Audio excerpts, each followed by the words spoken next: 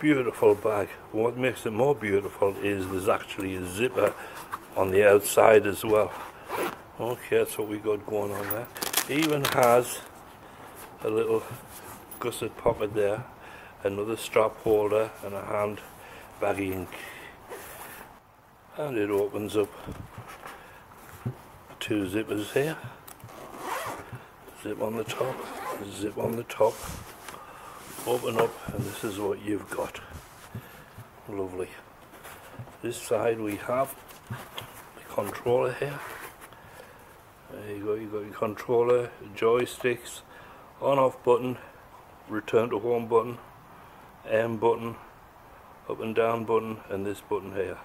Camera or video, so you can take video or you can just take regular photographs with this. On the back it's got two antennae.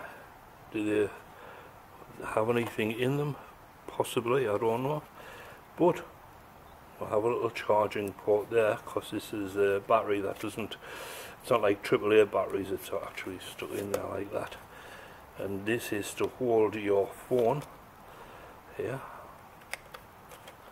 And these fold down a specific way so that they sit nice and square there. Okay, what else you got in here, John? Well, you've got the strap for the bag. In here you've got a little, what is that? Okay, extra props, charging cable.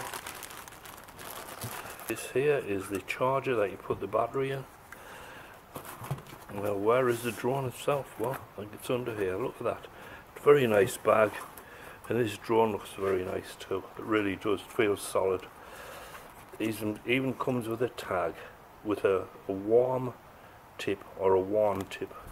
Warning tip. It's got in both Mandarin and English. Okay, let's see what else it does. Okay, we've got these little guys open up like that.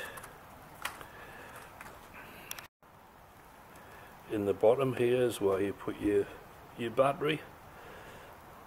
I can see here it has two sonar sensors here and also an optical position sensor, so that's great.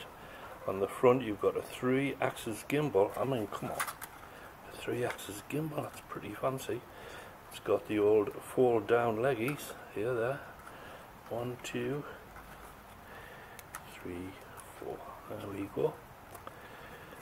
An odd shape, looks very organic, I must admit. In the back here there's a little taped up area, I suspect. Now then, question. Does this drone take an SD card? Well, we hope so, but I'm not seeing the place for it. But if you look just under the camera there's a small slot. I don't know if you can see that, but that's where your SD card goes, so that's great. You can record from the camera directly on the SD card as well as down onto your Android. And you think, that's it, that's all that's in the case. But actually down here is a secret area, let's see. But, this also comes with an operation manual, which is handy, which is what you always need for calibration, etc.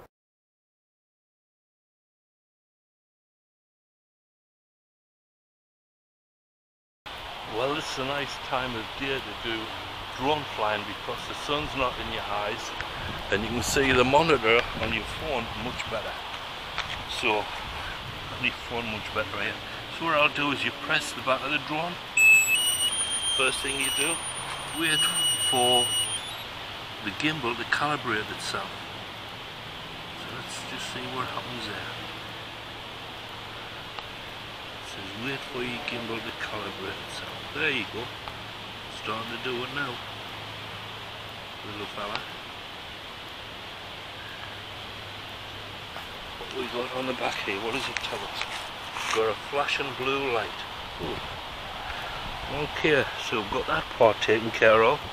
Next part is to turn on the controller here. Hold it down. What we see there is two green lights. One of them means that we've paired to the drone And the other one means we've got GPS. If we're just flying in altitude mode, it would just have to be red. Okay, and the light down there is green. Now, next thing to do is, go to settings, go to connections, and then we go to ground 1. That's the one you click on here, ground 1. There you go.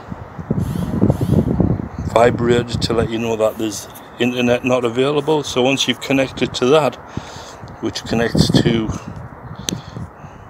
the controller, I assume, and then the next thing is to open your C-Fly app. Okay, we'll check.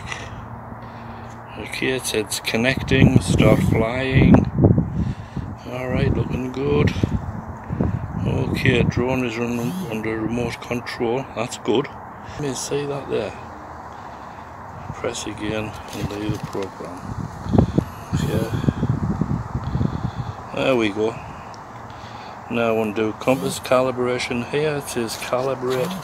And what you do to calibrate the compass is you just turn this like that. Up to 3 times, and then you turn it. Then you turn it that way about 3 times,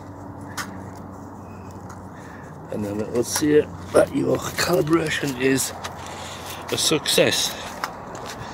Okay, it's calibrate success. That's good. That's good. Solid green light. Before it was red and green flashing. Now it's solid green. So that's what you want.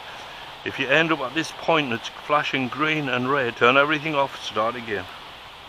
Okay, we've done that. Got that done. Now we can do the gyro calibration. Okay, let's gyro calibrate. Okay, success. Very good. Right, now we'll come out of that, and then we're going to press that to start the... There we go.